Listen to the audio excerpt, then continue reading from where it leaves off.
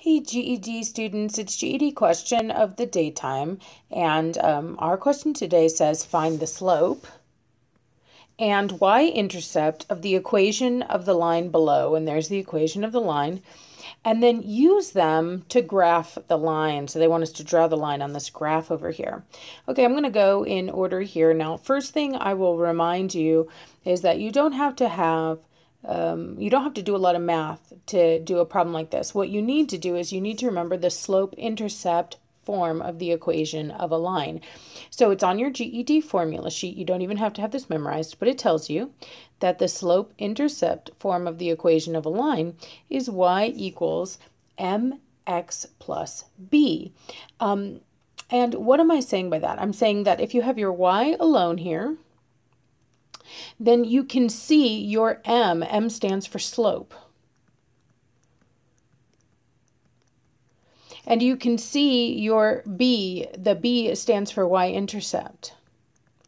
You can see, so if the y is alone on its side of the equation is solved for y, you can see the slope and the y-intercept without doing any math. You can just see it. So basically, the slope is the m, the number multiplying with x, and the b, or y-intercept, is the number adding or subtracting with x. Now, let's go ahead and take a look at our equation. Our equation looks like it's missing some information because all we see here is y equals x. And that's why I saved this one for towards the end of this series. This is a tricky example for a lot of students because they feel like m and b are missing.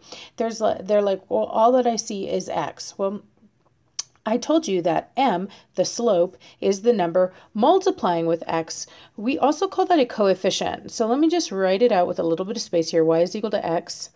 Do you know what the invisible coefficient is when you don't see a number out front of x? Well, you're supposed to know that if you just see a single solitary x, that's the same as having one x. Now, it doesn't mean that x is equal to 1, guys. That's not what I'm saying. But what I'm saying is whatever number x is, I only have one of him. There is just one x sitting right there. And so my m, my slope in this case, would be 1. Now you might be wondering, what is my y-intercept? What is my b? That appears to be missing in this equation as well. In fact, there's nothing adding or subtracting with x. Let me say that again. There's nothing adding or subtracting with x. It's as if you are adding nothing. No, the number for nothing is 0. So if you don't see a b there, that's a y-intercept of 0. Now you might be saying, why is it 1 when it's the m, and why is it 0 when it's the b? And it's because of what they're doing. You know, the number that changes nothing when you multiply is 1. Let me show you what I mean. By the way, that number has a name. We call it the multiplicative identity, but you don't have to know that name in order to understand what I mean. Look at what I mean. 1 times 5. If you were to take the number 5 and multiply it by 1, of course you'd just get 5. 1 times 7. It won't change the 7 at all. If you were to take the number 7 and multiply it by 1, you know, 7 won't change. You'll still have 7. So the same is true for x. If you were to take x, it is a number, and multiply it by 1, you just have that same number x.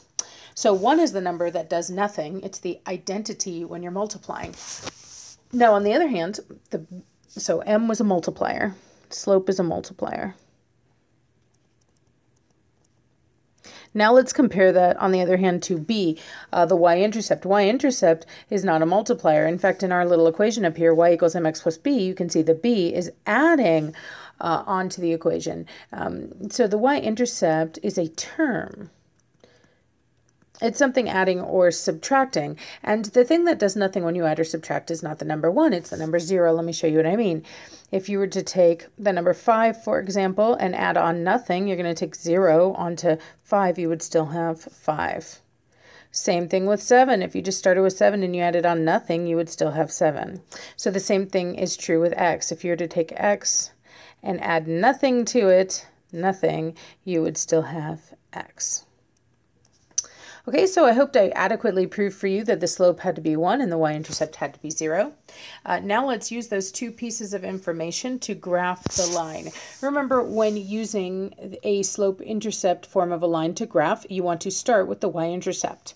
So the y-intercept is where my line crosses the y-axis. The y-axis is the one that goes up and down. the vertical line here. So I'm crossing at 0, so I'm going to put a dot right there on the origin at 0. Now my slope is a movement. You start from that y-intercept and you move. Remember that it's always easiest to graph slope if you remember that it's a fraction. It's a ratio of rise over run. So I'm going to take this 1 and I'm going to put it over 1. You can dress up any whole number like a fraction by putting it over 1, right? One whole thing. And so I'm going to go up 1 over 1, up 1 over 1. And you can do it as many times as you need to make sure you have a straight line. Okay. But you can see that there is my line, and it would go the same way back here. Okay, and so there is the line y equals x. It's got a slope of 1, it's got a y-intercept of 0. All right, if you have any questions about this or any other GED math topic, be sure to drop it in the comments, and I'll do my best to answer it.